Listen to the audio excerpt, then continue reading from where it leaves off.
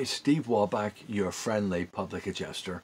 Today I wanted to talk to you a little bit about defining what the role is of an insurance adjuster. I've jotted some more notes down, so you'll see me referring to them because I want to try to stay in a certain order here. A lot of times we tell you what a public adjuster is, how a public adjuster helps you, why to use a public adjuster. We don't really address who that other person is that we're interacting with that's representing the insurance company. So I wanted to give you a little job description of what he is to do, or she, that individual who is representing the insurance company during a claims process when you've suffered a claim and you've called the insurance company. So right off the bat, the role of an insurance adjuster is to investigate insurance claims on behalf of the insurance company, otherwise known as the insurer. They play a critical role in the claims process. Once a claim has been logged in and is now on the books, a individual will be assigned, and within 3-4 days you would be contacted where they will be coming out to make an assessment. They'll be doing an inspection.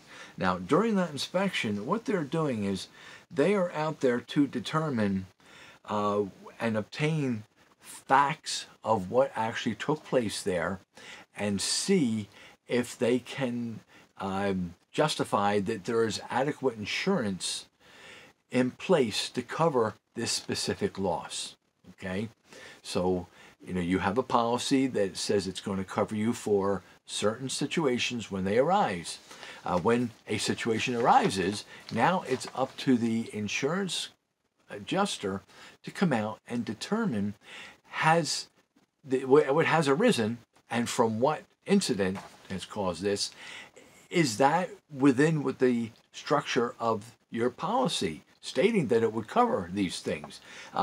It also has to maintain the fact that all the conditions and endorsements in the policy have been met.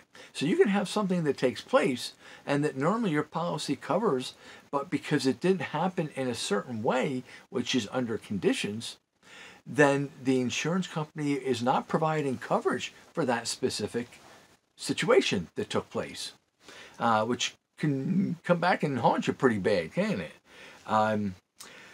That a loss or damage of the property falls within the terms of the policy. The amount that's being claimed is reasonable, and only valid items are included on the claim. So when something happens and there's been things that have been damaged, there may be other things that have been damaged in the home. That had nothing to do with what just took place here, even though it was in the same room. That has nothing. So those items would not be part of what this claim was. And that's where the insurance adjuster has to identify clearly what specifically was the end result loss of the specific peril that had just taken place. During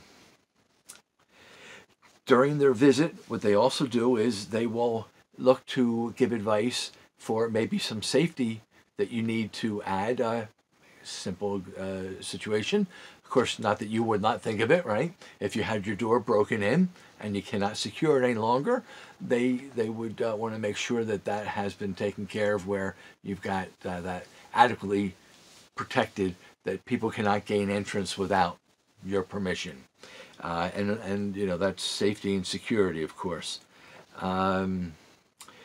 This is all done, and once the facts have been put together, a report is generated along with an estimate if they find that some dollars are warranted, and that is then submitted to the company, and that will be coming out to you then at that point.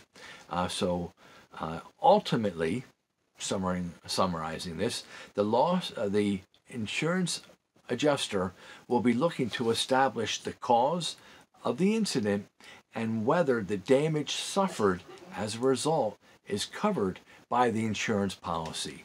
That's what his job is, her job. That's what their job is. I have to remember, we have both male and female representatives going out there.